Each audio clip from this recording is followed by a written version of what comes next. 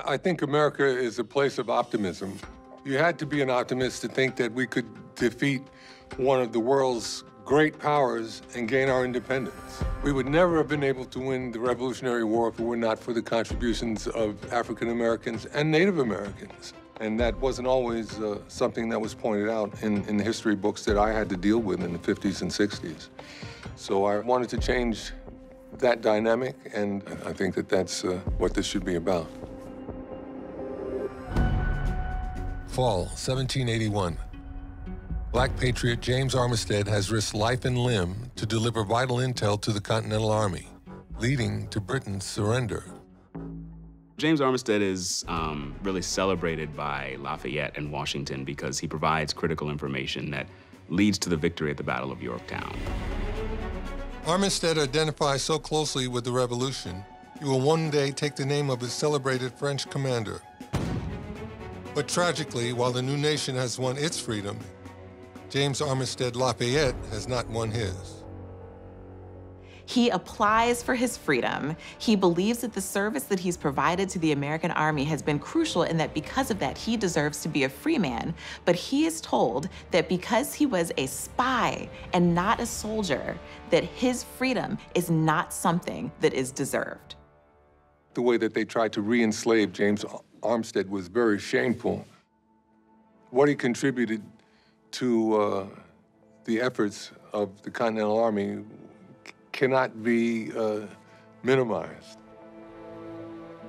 In the newly formed United States of America, slavery is still legal and a way of life, especially in the South, where many black soldiers are denied their freedom, just like James Armistead.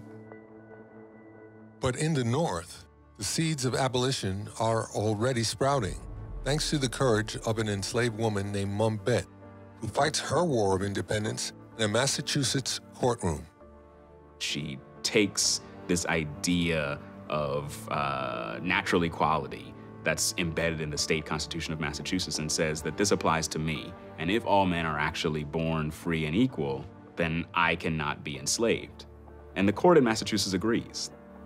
In victory, Mum Bet changes her name to something new and entirely fitting: Elizabeth Freeman. She's not the only person that does this. There are men whose surnames are Freeman and Liberty and Self. And how powerful is that to think about these people of African descent who are literally trying to claim this status with their names? Her court case, her ability to win her freedom, would prompt all kinds of legislation for the future. It became the legal bedrock of abolition. In my eyes, if it's possible for the entire African-American experience during the Revolutionary War to be summed up in one quote, it's something Elizabeth Freeman once said. Anytime while I was a slave.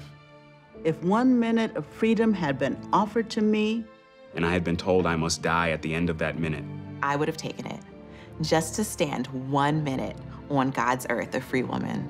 I would. I would. I would. Amazing. Honestly, I'm kind of speechless. She really meant it.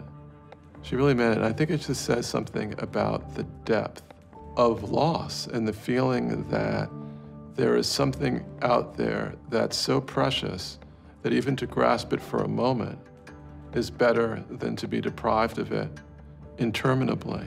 Elizabeth Freeman's own words remind us what was at the center of the American Revolution and of life for Black men and women living in the 18th century, that freedom was always on everyone's mind.